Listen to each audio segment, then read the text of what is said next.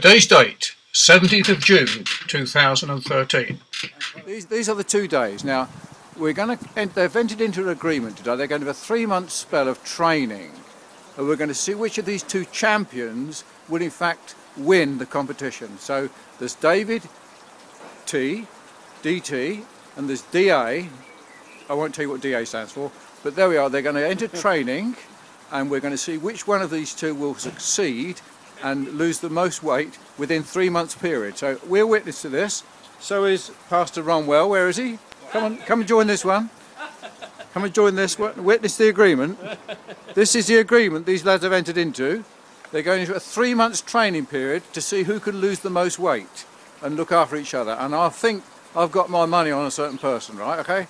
I won't tell you who it is, but I'll just tell you, whisper it into the keyboard afterwards, and then you'll know, right? Okay. It's going to be DT. Right, okay, right, there we are. We meet again on the 24th of July to review their progress. Now, we won't run a book because really, I think that's not good ethics, but I would put my money on David Taylor. Now, you're all invited to place your, not bets, but thoughts as to who will be the winner. Please respond.